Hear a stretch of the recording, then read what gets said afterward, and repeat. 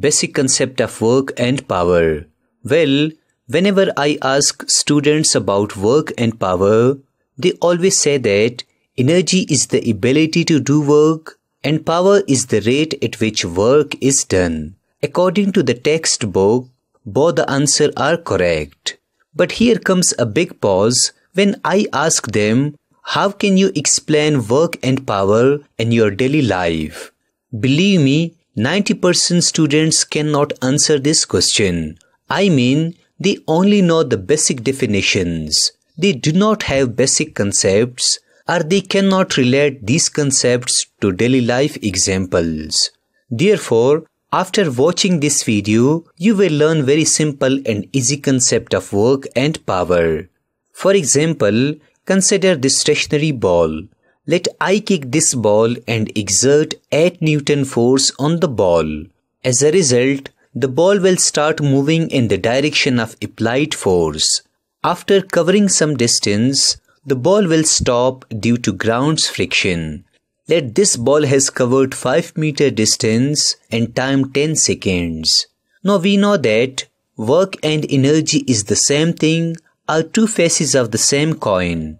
In physics, we know that when we exert force and it displaces an object in its direction, we say that energy is used or work is done. Here, we have delivered or transferred some energy to the ball, that's why the ball is displaced. Now if I ask you how much energy is transferred to the ball, the answer is simple. Energy is equal to force into distance covered.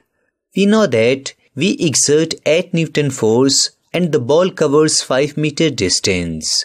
We get 8 Newton into 5 meter is equal to 40 Newton meter.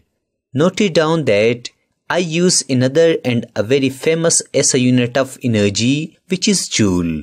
So I can write energy is equal to 40 joule. Thus remember that we have done 40 joule work, or we have used 40 joule energy to move the ball across 5 meter distance. Let me repeat it. We have done 40 joule work, or we have used 40 joule energy to move the ball across 5 meter distance. Therefore, work and energy is the ability to displace an object in the direction of applied force, or it is the ability to do some sort of work.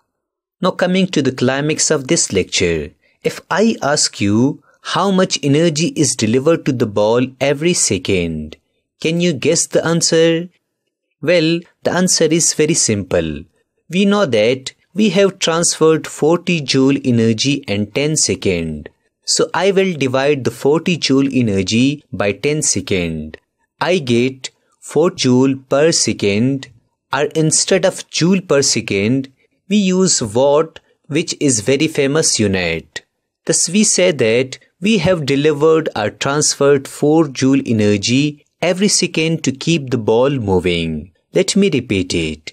We have delivered or transferred 4 joule energy every second to keep the ball moving. Also, we can say that ball needs 4 joule energy every second to move. The time 4 joule energy becomes 0, the ball will stop. Now listen carefully. This term, energy per second, is known as power. Therefore, personally I say that power is the energy delivered to an object per second, or we say power is the energy used by an object per second. For example, you may see 1000 watt at the back of the TV. It means that we need 1000 joule energy every second to keep operating the TV. Or this TV uses 1000 joule energy every second. Similarly, you may see 15 watts on your phone charger.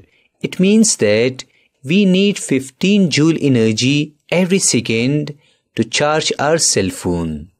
Therefore, when someone asks you about daily life example of work and power, you should always answer by stating that we need energy to run any object like TV, while power teaches us that how much energy is used by the TV in 1 second.